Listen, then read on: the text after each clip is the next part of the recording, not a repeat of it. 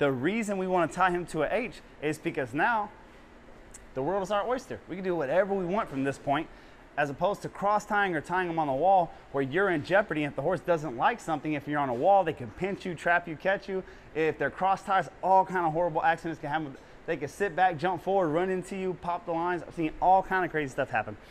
With the H gives us a barrier between the horse and ourselves that we don't have to worry about them running into us, striking us, biting us.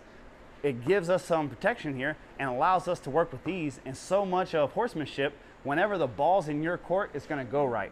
So many problems that happen with horses could be completely avoided just by not giving the horse so much opportunity to avoid, to bump into us, to make us uncomfortable, that gets them out of that work.